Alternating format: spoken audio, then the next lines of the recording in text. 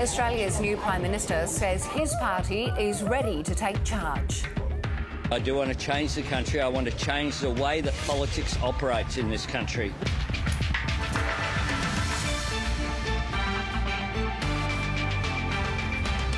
The Liberal Party bleeds blue ribbon seats, losing key spots on several fronts. A historic result for the Greens in Queensland, winning at least 2 seats. And Joe Biden congratulates Anthony Albanese on his win ahead of this week's Quad meeting in Japan. Hello and welcome to ABC News. I'm Lara Hyams. Anthony Albanese will be sworn in as Australia's 31st Prime Minister tomorrow, vowing to bring the country together as Labor returns to power for the first time in almost a decade. The latest counting shows it could reach a majority in Parliament. Currently, it has 72 of the 76 seats required. Otherwise, it'll rely on the support of the crossbench, which could swell to 16, including up to 7 so-called Teal candidates. Anthony Albanese claimed victory shortly after 11 p.m. when it became clear only the ALP would be able to form government. Scott Morrison says he will step down as leader of his party and shed a tear today as he appeared at church. It leaves the Liberals weighing up their future after their moderate wing was decimated. We've got our full team standing by for complete coverage and analysis. National Affairs correspondent Greg Jennett begins our coverage. The 21st of May made the 31st Prime Minister. Now unmistakably ascendant. I know at the beginning of the campaign they said people didn't know me, but I reckon they've got it. And impatient to get started. No matter how you voted today, the government I lead will respect every one of you every day. And tomorrow, together, we begin the work of building a better future. His path towards power was at first more slogging than sweeping. I was confident, but not complacent about a result. Through a night of counting that confounded and confused. Everybody's saying it tonight. The vote is fracturing all over the place. Seats tumbled across the board, not in ways predicted, more patchwork than pendulum. Greens went up with at least 3 seats in sight. It was a green slide. Their gains were at Labor and Liberal expense. The ALP's highest profile casualty fell to an independent while trying to make the switch from Senate to House. But wins eked out in New South Wales, Victoria and South Australia, and a swathe cut through the West. And it's 10.2% swing in Western Australia, and that is the standout result. Pushed its tally and confidence ever upwards, even if its national vote was down. And a win is a win is a win. And that is true. On 31.7%. Gone backwards in every state except for WA. Less than a third of Australians have voted for you. Liberals lamented a blue tide that ran out. I still believe in miracles.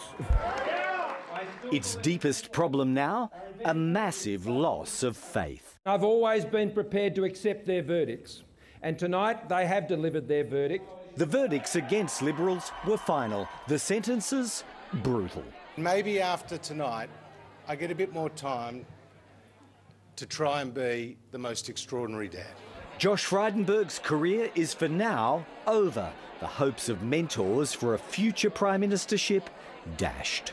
I salute Josh Frydenberg, who is very much on my mind and in my heart at the moment. I hope, that there may be a miracle that will keep him in Parliament. In just one night, a torrent of teal-clad women washed the bluest of blue ribbon seats away. Our government wasn't listening to us, so we've changed the government. 5 on the East Coast, perhaps a 6th in Perth. We do know we will no longer be taken for granted. Their movement for climate change, integrity and equality shook the foundations at the core of the so-called Liberal broad church. Safe Liberal seat, 2-term incumbent, independent. They'll lead Parliament's incoming class of 2022, featuring around 15 new women members. This election's exposed the brittle fault line beneath the two-party system and the power of voters looking for alternatives.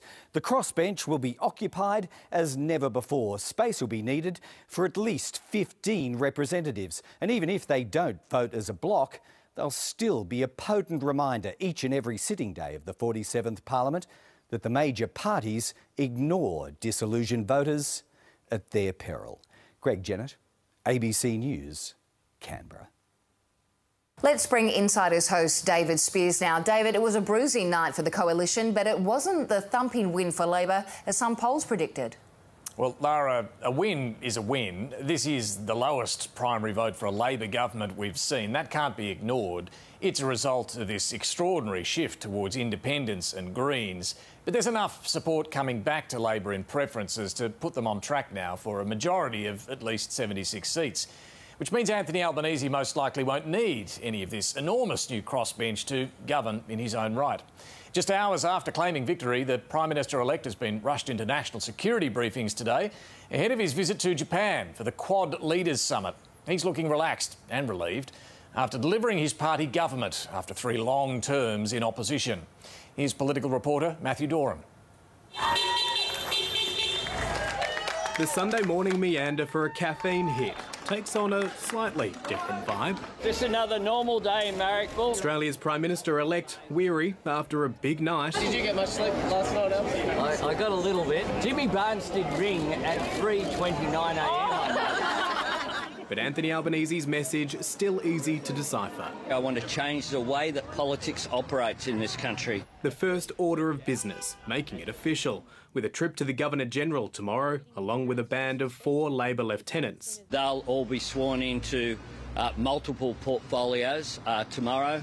Anthony Albanese already receiving briefings on the complexity of Australia's foreign ties before heading to Tokyo for the Quad meeting with the leaders of the United States, Japan and India. There is a change of government. There will be some changes in policy, particularly with regard to climate change and our engagement with the world. Will you be on the plane to Tokyo to join the new Prime Minister at the Quad meeting? No.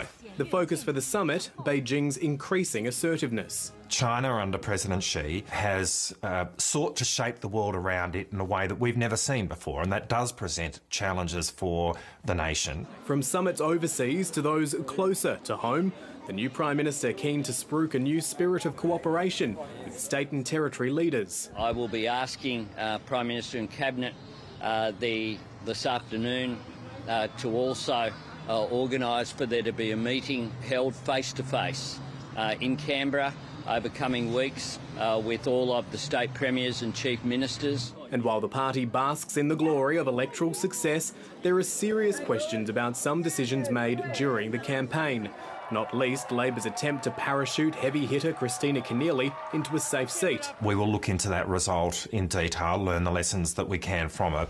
Another frontbencher, Terry Butler, losing her seat to the Greens in Queensland. Anthony Albanese pledging to be more ambitious on climate. Together we can end the climate wars.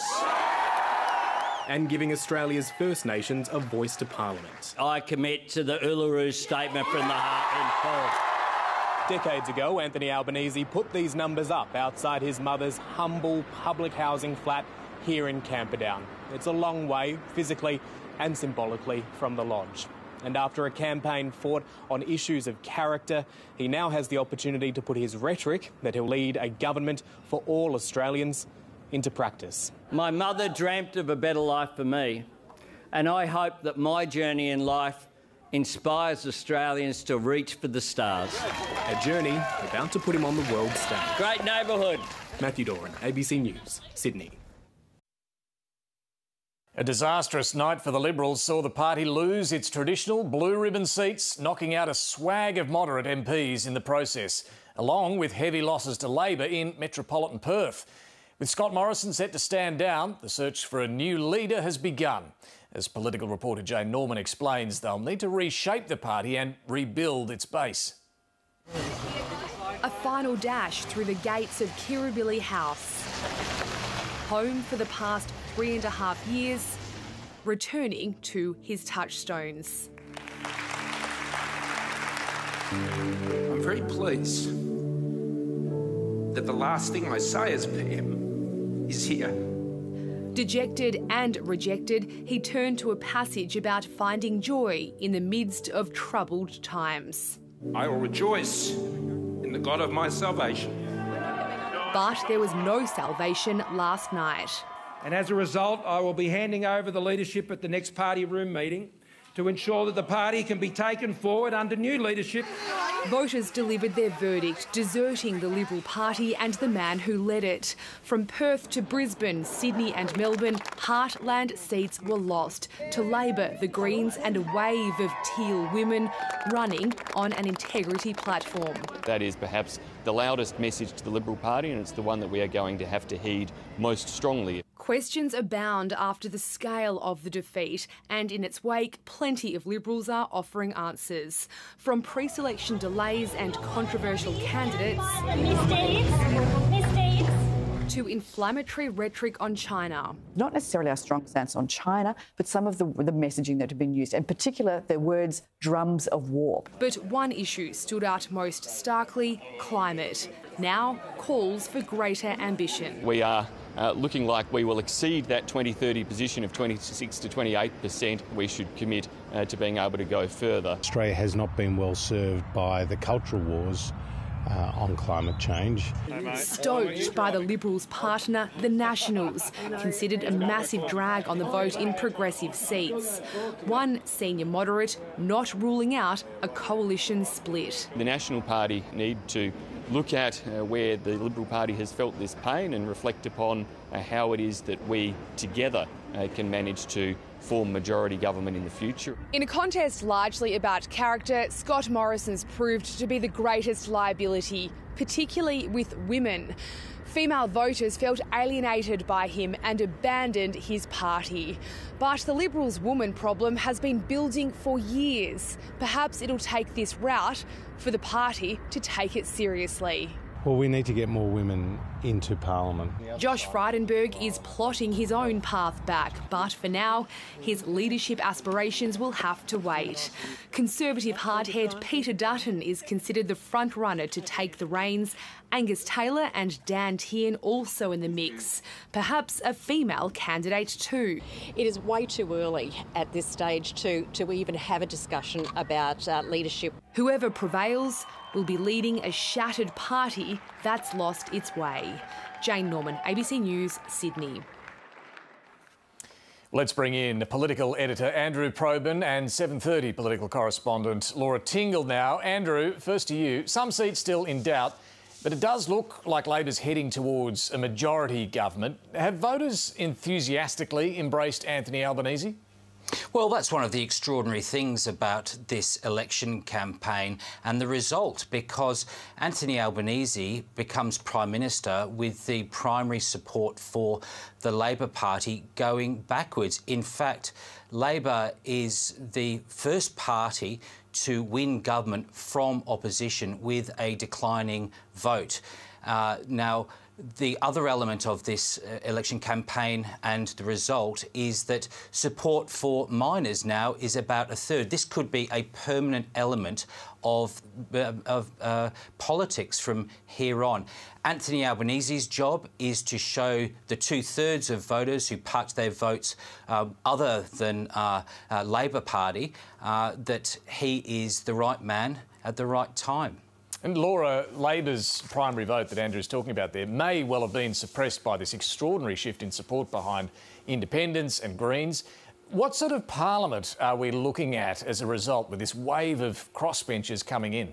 Well, as we've heard, we're not sure about whether there'll be a majority government or not, but whether there is or there isn't, I think the message for both sides of politics in terms of the major parties, and particularly for the government in the way it runs the parliament, is that it will have to acknowledge that there is this very different makeup of the parliament. Even if it can get through legislation on its own, it will have to acknowledge that people want the parliament to be a place of debate and discussion and of the capacity to bring ideas forward from outside the government and have them genuinely listened to. So I think we'll see a lot more capacity for private members' bills, a much more consultative parliament than we've seen in the past. And Andrew, just quickly back to the point you made earlier about whether this is going to be a permanent shift in the landscape.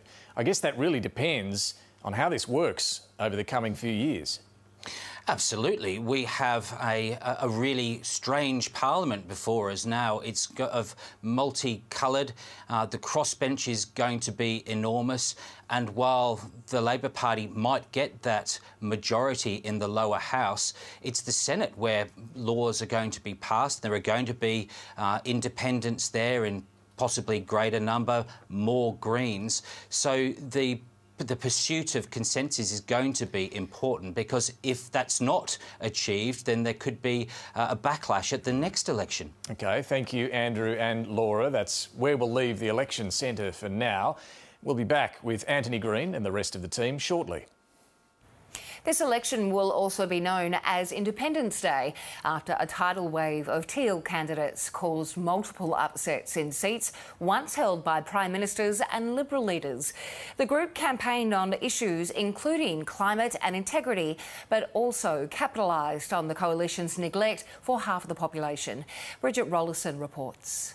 I am woman, watch me grow. Never underestimate the power of women.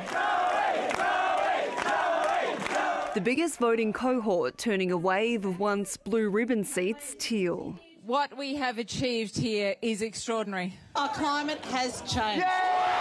As strong professional women overwhelmingly convinced voters by challenging both parties to do more on climate change, government accountability and gender equality. We just wanted somebody who would represent us.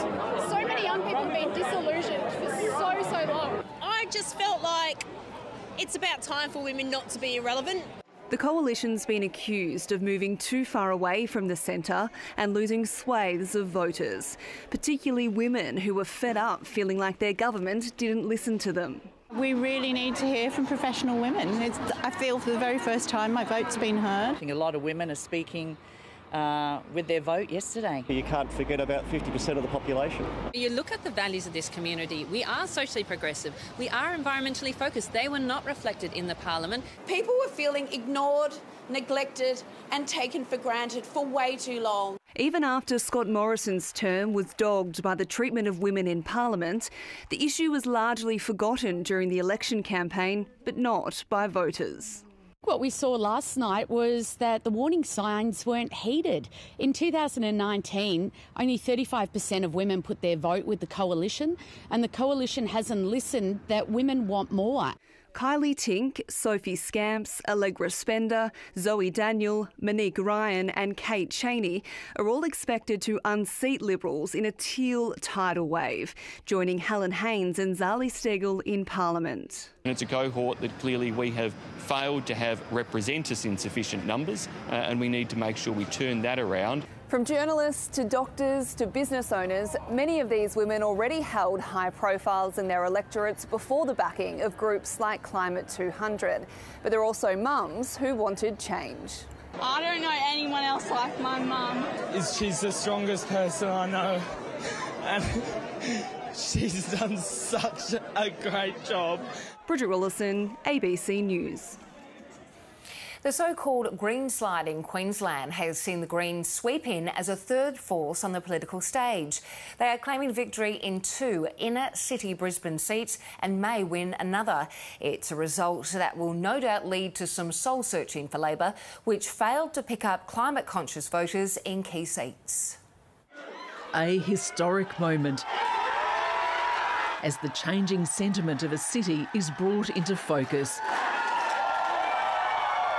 Once fringe candidates, now heroes of the climate movement. They said we couldn't do it.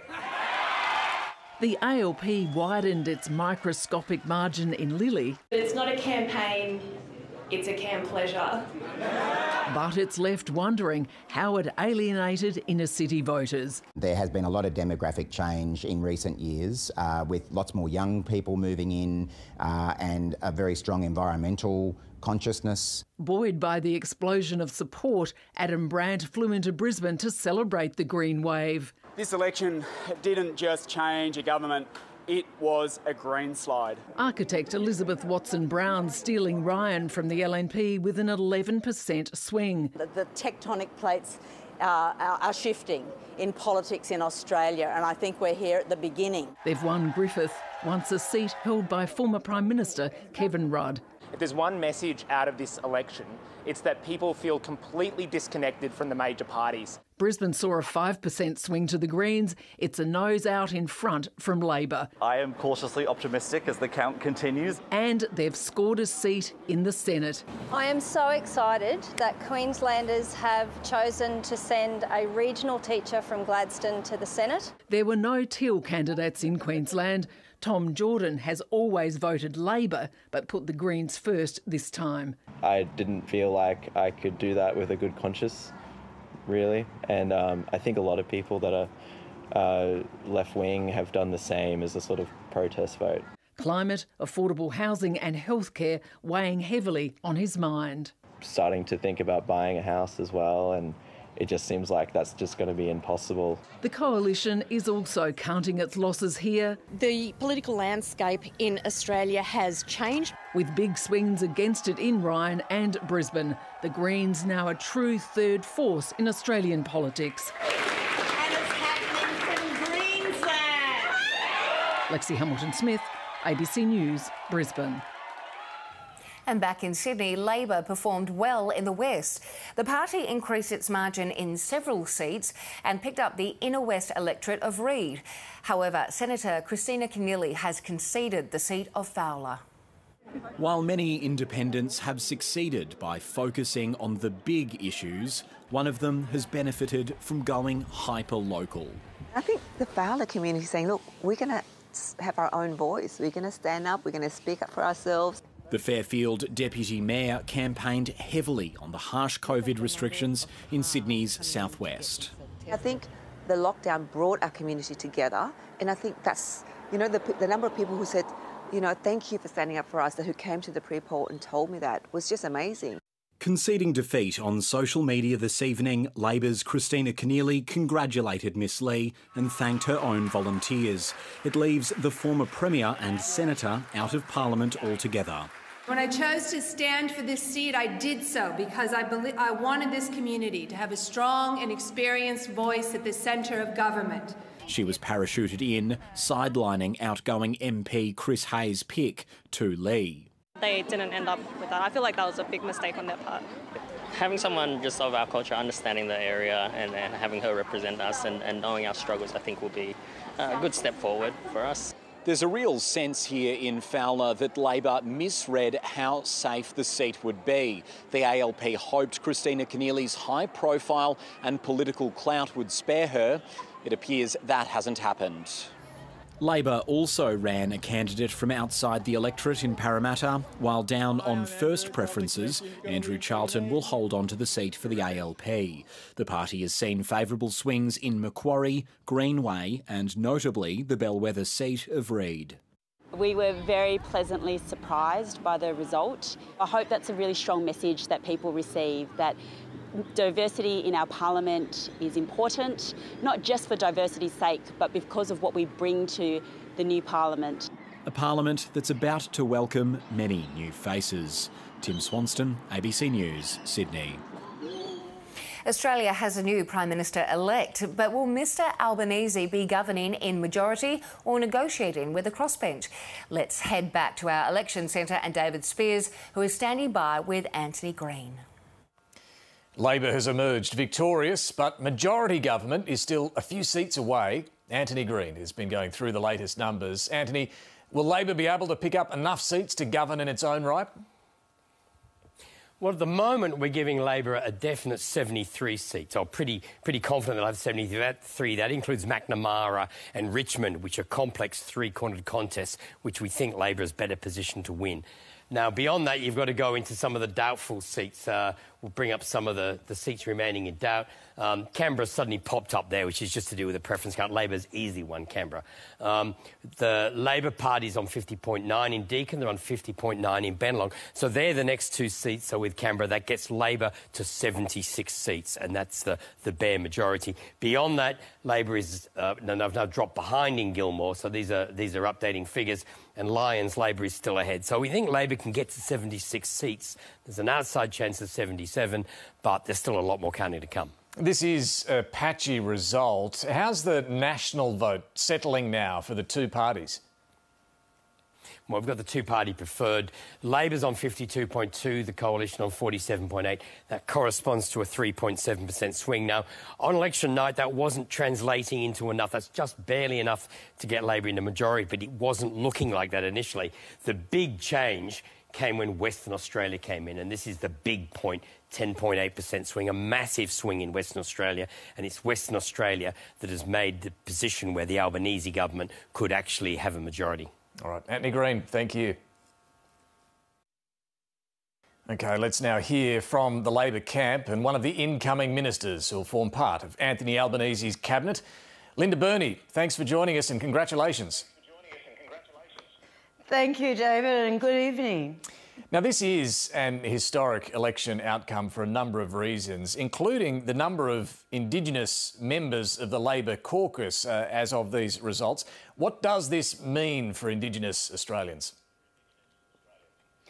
Well, providing we win the seat of Lingiari, which is looking very positive, there will be 6 First Nations people in the Labor Party caucus, 3 in the Senate and 3 in the House of Representatives, including a medical doctor, Gordon Reid, from the seat of Robertson. It is historic. If you'd said to me, David, 5 years ago we're going to have 6 people in the 2022 election, I would not have believed it was possible. What it will mean for the Labor caucus is it will assist enormously in the task that we've got ahead, particularly the implementation in full of the Uluru Statement. Well, I want to ask you about that in a moment, but as someone who's about to become the Indigenous Affairs Minister, of course, you'll be replacing Ken Wyatt, who's lost his seat as well as losing government. Do you have any sympathy for Ken Wyatt? Are you sorry to see him leave the Parliament altogether?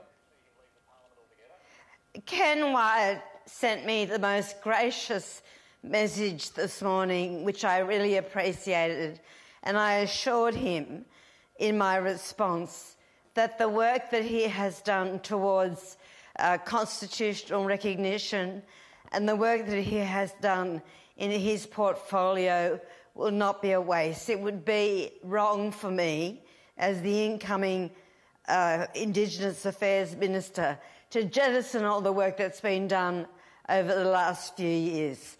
So I wish Ken well. I know him well.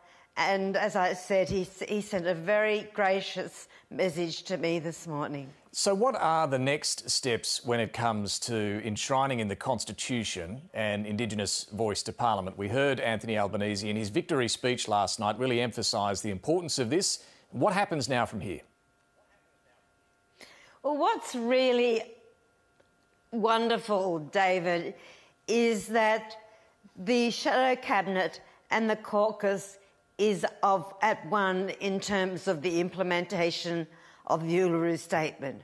Just very briefly, remember that's a constitutionally enshrined voice in the Australian Constitution, which requires a referendum.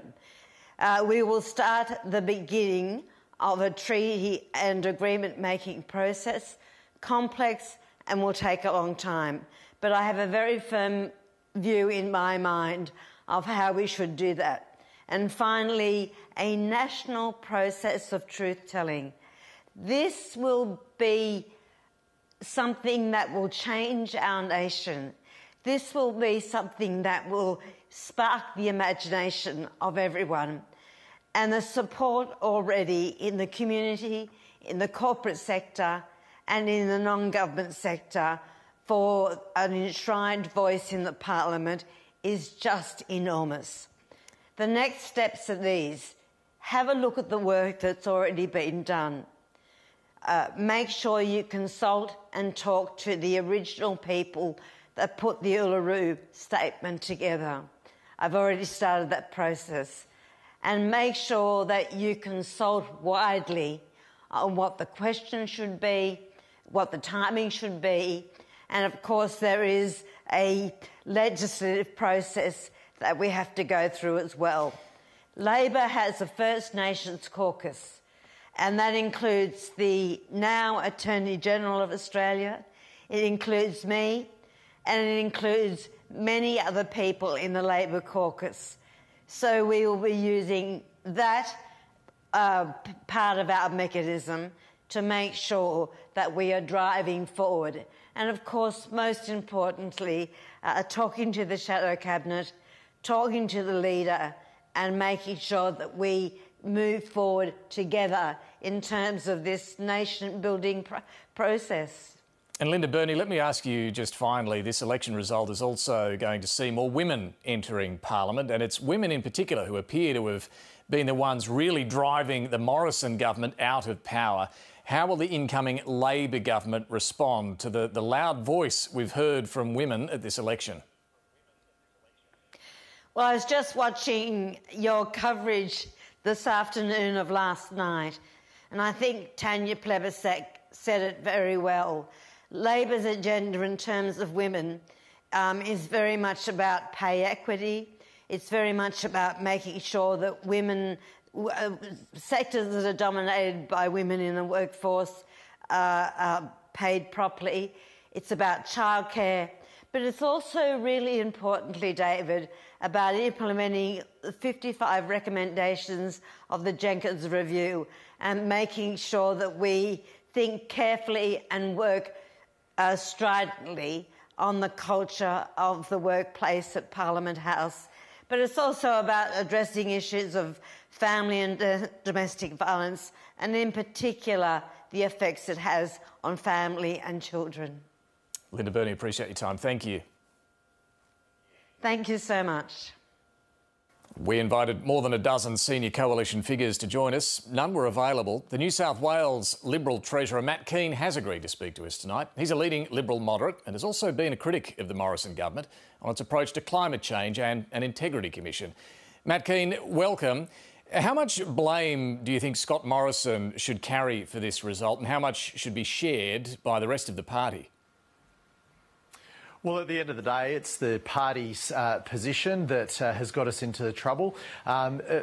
Leading at this time is very difficult. We're seeing the Boris Johnson government struggling in the polls, the Biden administration struggling in the polls, and so too was the Morrison government. But that's no excusing the fact that the Liberal Party has lost seats in our city areas, in our heartland seats, because we've moved away from those communities. We've moved away from them, so they've gone and found an alternative. And why do you think that was in those particular communities? I think because we didn't have strong and decisive policies when it came to tackling climate change. I think we did not listen to women across the electorate and the issues that they're facing and coming up with sincere policies to address those issues. And I also think integrity in politics matters, and not having a strong position on having a tough, independent watchdog on the beat was very damaging for us. It was very hard to sell our policies to educated communities in our heartland seats when they wanted strong action on climate change, fairer go for women, and also a strong integrity watchdog. So specifically, what does the Liberal Party need to do to win back those lost voters, and can it be done with someone like Peter Dutton as the leader? I think it can be done with someone like Peter Dutton. He's a pragmatic man. But what we need to do is heed the lesson that the community has sent us. If we want to be a broad-based political party, we need to represent the diversity of the community. And that means if you go too far to the right, you're going to alienate people in the centre. We can't afford to do that if we want to continue to win elections. So specifically on climate change, the first of those issues you mentioned, what would you like to see the coalition do federally? We clearly need to have a stronger 2030 target, and we need to have policies that will help us get there. That's what we've done here in New South Wales. But we need to take this issue seriously at the federal level. The community's clearly rejected the position on climate that we've taken to the electorate, and we need to learn from that. We need to come up with better policies, just like the states have done, and we need to get on with the job of setting us up to grab the huge opportunities that are emerging because of this global transition to a low-carbon future. Well, just finally, the problem here is at a federal level, the Nationals won't have a bar of that. They won't budge.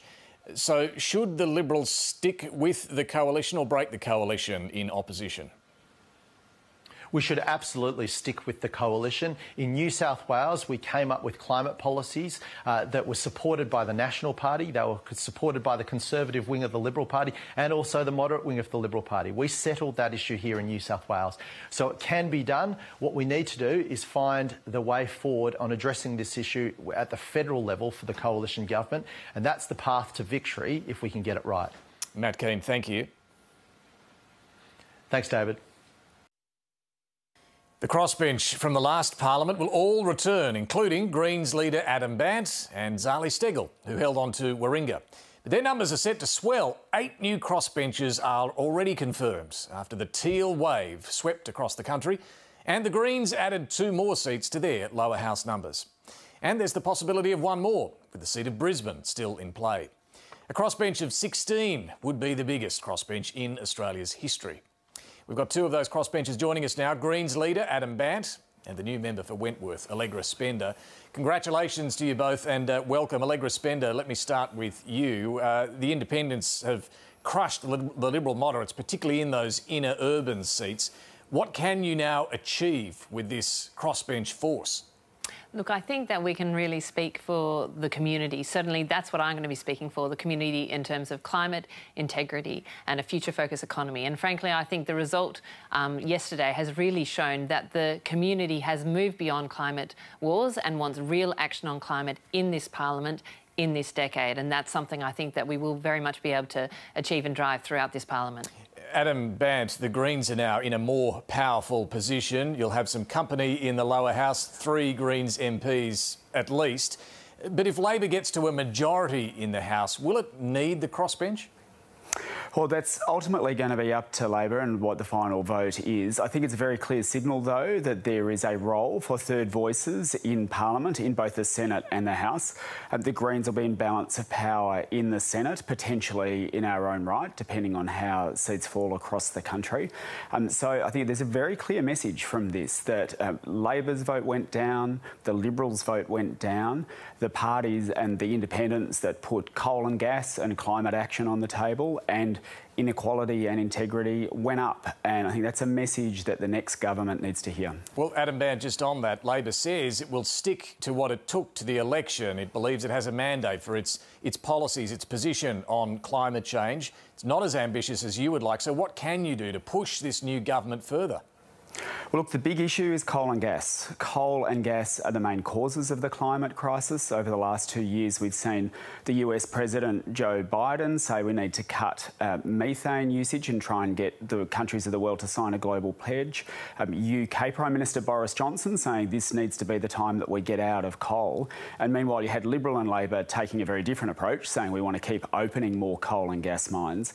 In the middle of a climate crisis, we can't open more coal and gas mines. And this has to be the parliament where we grapple with what it means to transition away from coal and gas in a way that supports the workers and communities, and that is going to be on the agenda. Allegra Spender, will you, as independents and other crossbenchers, the Greens as well, inevitably have to work together to use the weight of numbers to deliver the change and drive the change you want? Look, I think we will need to work together, and I'm there to work with all sides of the parliament, because I think that's what being an effective crossbencher is. I'm not the opposition. I'm not seeking to be the opposition. I'm seeking to stand for the issues that are important in this area, in Wentworth, and then very much work constructively, collaboratively with the parliament, with business, with community, bringing those voices together to coming to answers that suit and manage all the expectations of those different parties. And a final question to you, Allegra Spender. Do you see what we've seen in this election result as a permanent change in the political landscape or a particular reaction to a set of circumstances? Look, I think it will depend on how well the independents do in terms of achieving great things, I think, in this parliament. But what I think that the community has spoken for is saying we want more representation. I think that has been across the board. You see that with the drop in the votes of the major parties and the rise of the independents and also of, you know, the Greens and other minor parties. So I think that this is going to be a big question of how those major parties address themselves. But I think that independents have a huge role to play in holding governments to account ongoing, and I certainly hope to be doing that. Allegra Spender, Adam Band, thanks so much for joining us. Thanks, David. Thank you.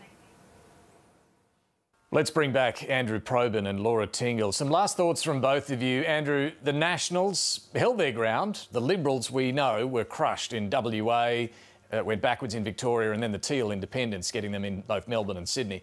What lies ahead for the coalition now? Well, first of all, Dave, they've got to decide whether they remain in coalition. Now, we heard from senior Liberal Simon Birmingham, who was talking to you on Insiders this morning. He was indicating that he wants to have the Liberals sit aside from and away from the Nationals, perhaps to delve into questions of policy on climate, for example. The problem for the Liberal Party is that a whole generation of moderate Liberals have been obliterated in Saturday's result, including Josh Frydenberg, who was a future Prime Minister, some say, definitely a leadership contender. The risk for the coalition is that with these moderates having left Parliament, tossed from Parliament, the Liberal Party goes even further right, and that would be potentially a mistake and not heeding the lessons of the election of these Teal independents. It's going to be fascinating. I mean, if they do stay in coalition, in opposition, the Nats holding their seats but the Libs going backwards changes the balance there. We might in fact see the Nats wanting more frontbench representation than they've previously had. But Laura, for Anthony Albanese, he heads to Tokyo tomorrow for a meeting of the Quad leaders. He really needs to hit the ground running here. What are the challenges ahead for the new Prime Minister?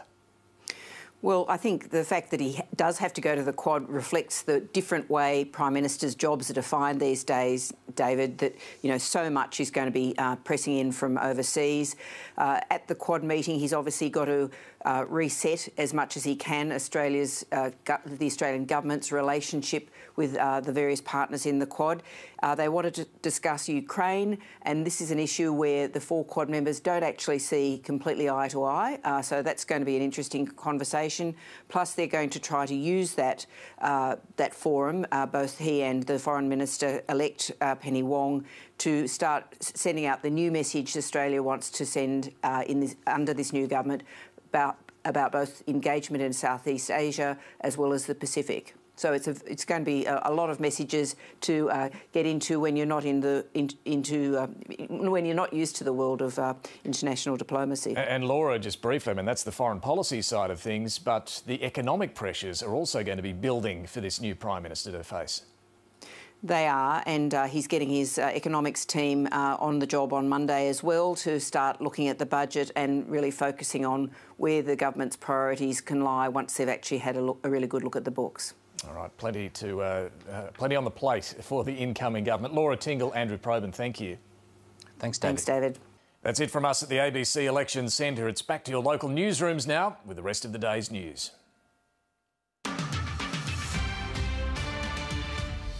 And here are the top stories on ABC News. Incoming Prime Minister Anthony Albanese says Labor is ready to govern as it moves closer to securing a majority. The party has secured 72 seats so far. The Northern Territory seat of Lingiari is the latest to fall. Labor needs 4 more seats to form government without the support of the crossbench. They remain ahead in 6 others, which are still too close to call. The outgoing Prime Minister has fought back tears while thanking his local church community for their support. He will stand down as leader at the next party meeting. Many Liberal frontbenchers have been reflecting on the party's future, with the coalition losing 15 seats so far, many to inner city independents who campaign on climate change and gender equality. Newly elected Independent and Greens candidates have declared last night's election a result of rejection of the major parties. The Greens picked up 2 lower house seats in Queensland and are hopeful for a third in Brisbane. 3 of the party senators have been re-elected and it's likely it could pick up another 3. Greens leader Adam Bandt says it's the best result in his party's history. And the US President Joe Biden has congratulated the incoming Prime Minister.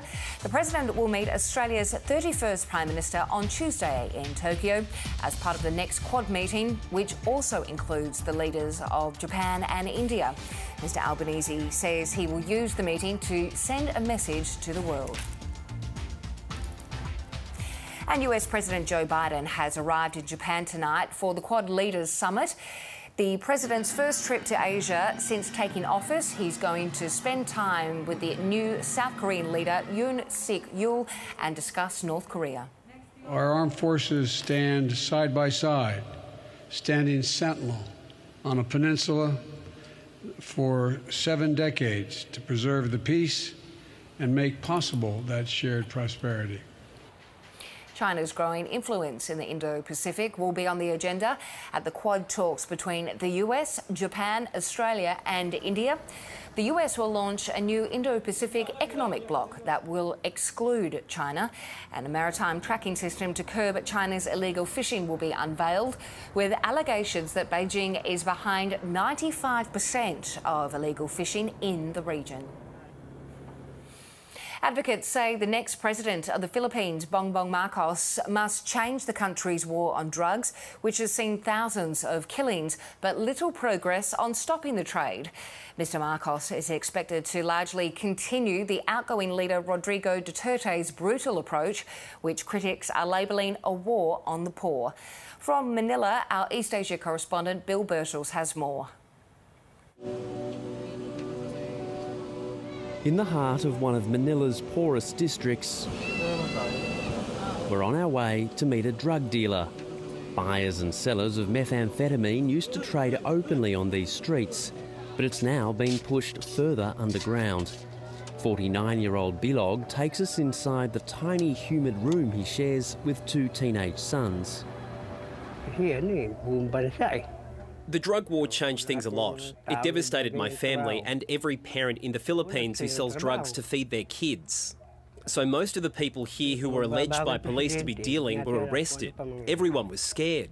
Bilog himself spent 2 years behind bars in the war on drugs ordered by the outgoing president Rodrigo Duterte. Thousands of people were killed and the president often fanned the flames of violence. If it involves human rights, I don't give a shit. But still, Bilog deals meth, as do his sons, and he uses it too. The dealers who were jailed, of course, they returned to selling drugs after getting out of prison. It's our basic source of income.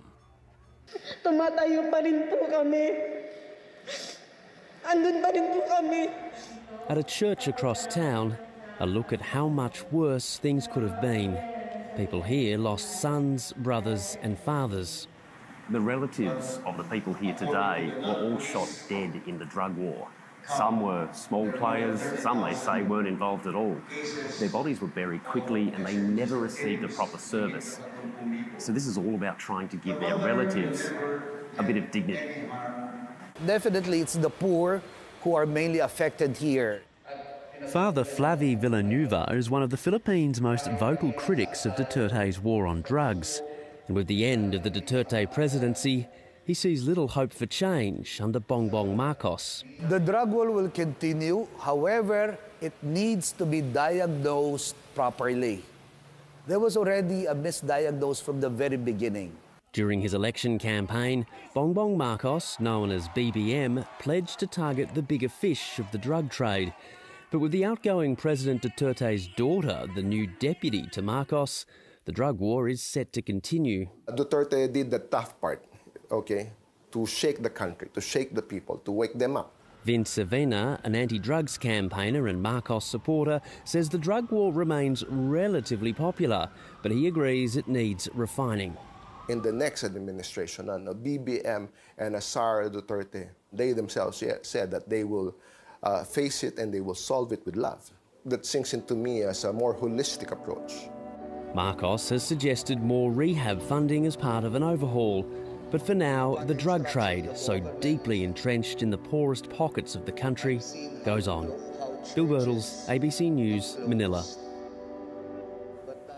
Ukrainian President Volodymyr Zelensky says the war against Russia can only be resolved through diplomacy. But his government will not agree to a ceasefire deal with Moscow that involves giving up territory. Heavy fighting is taking place around the main city under Ukrainian control in the province of Luhansk. Russian forces are stepping up efforts to seize the whole of the eastern Donbas region.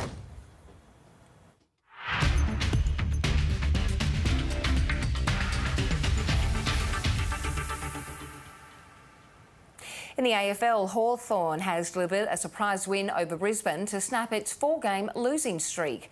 Greater Western Sydney ran over the top of the West Coast Eagles in Mark McVeigh's first game as senior coach, while the Hawks' key forward Mitch Lewis kicked 4 goals in the close 5-point win. In Tasmania, it was a tale of two sides heading in opposite directions on the ladder. Having won their past 5 games, the Lions got out to a hot start, which could have been worse if it wasn't for some key stops. The goal umpire's called touched. What a good call it was. The Hawks kicked their way back into the game, aided by some questionable decisions. I'm not sure it was worthy of it anyway. That wouldn't be a free kick in Oz kick. A run of 3 consecutive goals put Hawthorn's nose in front at half-time. Ruckman Darcy Fort putting his body on the line. He's claiming it before it goes over the line, and then Fort comes in and has a fresh air shot. So Raiders kick the goal. Brisbane put the pressure on the Hawks in the third term, but the Hawks showed plenty of pluck against their more fancied opponents. Wingard in splendid isolation goes bang, and they're back in front. Mitch Lewis delivering the exclamation mark on a statement win. Launceston brought to life. With the Leon Cameron era over, the opportunity was there for Mark McVeigh to begin a new chapter, and he couldn't have written a better start. All the way back, that'll work. Green slides it through 3 in 3 minutes. The Giants sprinkled some seasoning on the first half. Oh, a bit going on there. Booting 14 goals to 5 to stretch the lead beyond 50 points. The good news for Giants fans, there's another half to come. The bad news for West Coast fans, this could get worse before it gets better. Fortunately for Eagles fans, it did get better, with Isaiah Winder kicking his way to 3 goals. But it was too little too late as the Giants managed their highest score this season, leaving West Coast with more questions than answers. Fraser Fife, ABC News. Former rugby union player Lachlan Miller has played a starring role in Cronulla's 25-18 win over the Gold Coast. The Sharks bounced back from last week's loss to Canberra, while the Titans' disappointing season continued. All eyes were on Lachlan Miller, the former Rugby Sevens Olympian, making his NRL debut. The Sharks fullback ran for an impressive 131 metres in the first half against the Titans with the score 6-all. The 27-year-old kept up the pace after the break and scored his first try. The Tokyo Olympian makes this a massive lead for the Sharks. The Gold Coast gave the Sharks a late scare. And we have got a grandstand finish. But halfback Nico Hines sealed the win for Cronulla. He strikes it nicely. In his 250th game, the Raiders' milestone man Josh Papali'i put on his best against the Rabbitohs. A trademark effort! And he was equally damaging in defence. But it was a team effort that capped off Canberra's first half in style. And Canberra score a sensational try! The Raiders continued to run rings around Souths. Xavier Savage burning them off! Their third straight win, this one 32-12. We're finally stringing it together, you know, and it's very pleasing to see. I love this club with all my heart.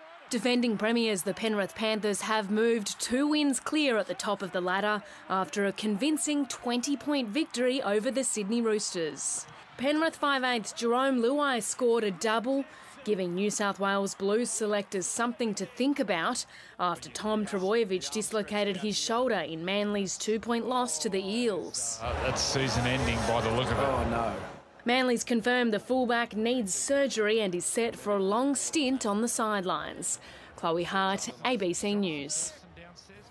Australia's swimming sprint kings have announced themselves at the Australian Championships in Adelaide. With no Kyle Chalmers in the 100-metre freestyle event, William Yang claimed his first national title, while a 16-year-old sensation lived up to the hype. National Sport reporter David Mark has the story. For the first time in years, freestyle sprinting star Kyle Chalmers skipped the 100-metre final at the National Championships to play country football. William Yang, second in the 50 fly behind Chalmers. That's opened the door for the likes of William Yang and a 16-year-old Queenslander who's already drawing comparisons to Chalmers and Ian Thorpe. Flynn Southam, the men's 100-metre freestyle. He broke Kyle Chalmers' national age record in this event. A spot in the Australian teams at the World Championships in Budapest next month and the Commonwealth Games in Birmingham in July was on the line. Yang will get there in 30 seconds. Southam third. Yeah, been a pretty rough 3 years. Yeah, finally, did like a 0.8 PB today and made the team. Just amazing. Yang will make his first Australian team. He'll be joined by dual Olympic relay bronze medalist Zach Inserti and Southam, who'll make his first Australian senior team as a relay swimmer. Yeah, it's awesome. I can't. I'm in year 12 and at 16 years old to go to Com Games, just represent my country, do it as best as I can and just make my friends, family and country proud. The world record holder for the 100 back won the 400 medley. The triple Olympic gold medalist Kaylee McEwen is no stranger to Australian teams. Last night she did what was required to secure her spot for the 200-metre backstroke at Budapest and Birmingham. Hopefully in a few weeks' time with a bit more race I can produce a faster time. The national titles end tonight with the naming of the Australian team for the World Championships and the Commonwealth Games. All eyes will be on Kyle Chalmers and whether he decides to swim the 100 butterfly at the Worlds. If he does, pop star Cody Simpson will miss out. David Mark, ABC News, Adelaide. Melbourne City has beaten Adelaide United 2-1 in extra time to book a spot in next weekend's A-League Men's Grand Final against Western United. It was 0-0 heading into the second leg of the semi-final, and Adelaide United edged ahead shortly after half-time. Melbourne City levelled the score with Marco Teleo before Socceroo striker Jamie McLaren scored the match winner.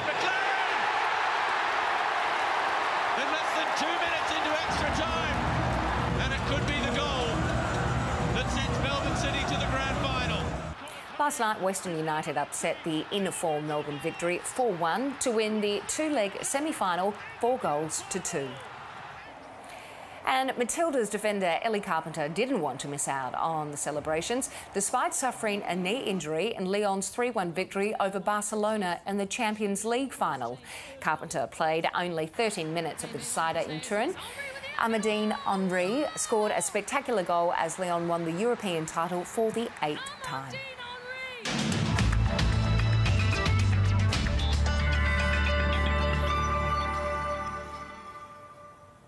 Taking a look at the synoptic chart, the area of high and mid-level cloud over eastern Queensland has moved out over the Tasman Sea. That's been driven by upper level and surface troughs.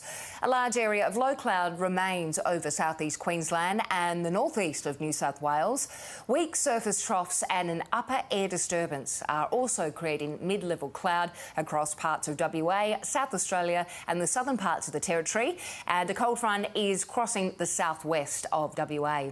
Looking around the states for tomorrow in Queensland, showers and cool to mild temperatures in the southeast, a late shower and cool conditions in the southwest, mostly sunny and warm in the northeast, mostly sunny too and cool to mild in the northwest.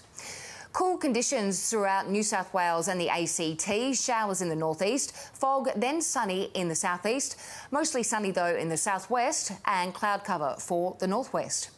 In Victoria, cool temperatures throughout, mostly sunny in the west, foggy conditions then sunny in the east. Cool in the south of Tasmania, mostly cloudy in the southwest, frost then sunny in the southeast, mostly sunny and also cool to cold temperatures in the north. Fog, then sunny and cool in South Australia's southeast. Mostly sunny elsewhere. Mild conditions for the central parts and mild to warm in the west and also the north. In Western Australia, showers and cold temperatures in the southwest. A late shower expected and cool to mild conditions in the south. Showers with cool to mild temperatures in the northwest and mostly sunny and very warm for the northeast. And mostly sunny conditions for the Northern Territory with isolated showers over Arnhem Land. Looking ahead to Tuesday's forecast for the capital cities, showers in Brisbane as well as Sydney. It will be partly cloudy for Canberra. Melbourne, mostly sunny. Partly cloudy for Hobart, cloud increasing for Adelaide, showers easing for Perth, and sunny in Darwin with a top of 34 degrees. You've been watching a national edition of ABC News. If you'd like to watch your local edition, just go to ABC iView, where you can stream it live or catch up anytime. I'm Lara Hyams. Thanks for joining us.